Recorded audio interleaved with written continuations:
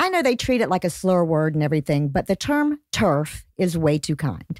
It means, of course, trans-exclusionary radical feminist, which is a fucking contradiction in terms. There's no way you can be trans-exclusionary and a feminist. That would be like saying you were a feminist except for Asian women. The reality of it, if you ask me, is that trans women take an awful lot of heat off cis women, and some cis chicks are just thrilled to pass on the bigotry burden. Basically, they're trying to distract lawmakers from their uterus by pointing to a trans chick trying to take a piss. And boy, is that distraction working. Just look at Utah, where they're on the verge of passing a law that could include up to 6 months in prison for using the bathroom that matched your gender, provided that gender didn't line up with the assessment of a disinterested doctor looking at a 1-minute-old's junk. This is House Bill 257. And it would make it illegal to use the bathroom that matched your gender identity unless you'd undergone gender reassignment surgery and had your birth certificate updated to reflect your current gender, which isn't even allowed in several states. And as if an afterthought, the bill would redefine sex for legal purposes in such a way to exclude trans people. The bill isn't a law yet, of course, but there doesn't seem to be much standing in its way.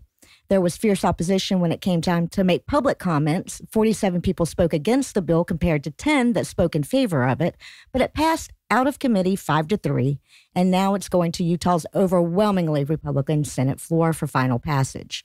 And even if just the gross unfairness of this doesn't outrage you as a supposed feminist, maybe you could think of some other reason not to put the state in a position where law enforcement has to check people's genitals to enforce the law, which is how this law has to work.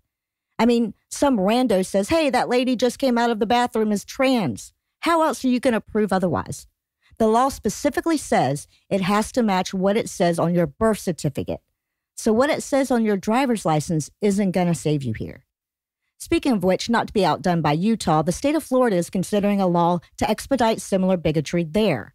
They just had a testament to transphobia pass out of committee in the form of House Bill 1639, which, among other things, would force trans people to put the gender they were assigned at birth on their driver's license. And make no mistake, the only purpose this could possibly serve is an aid to tell law enforcement which brand of misogyny to apply to you. Standard garden variety misogyny or extra strength trans chick misogyny. And by the way, when I said among other things, I didn't mean to imply that the other shit was trivial. One of the things in question is a change that would require any health plan that covers treatments for hormone replacement therapy and surgeries for people with gender dysphoria also cover the cost of so-called detransitioning.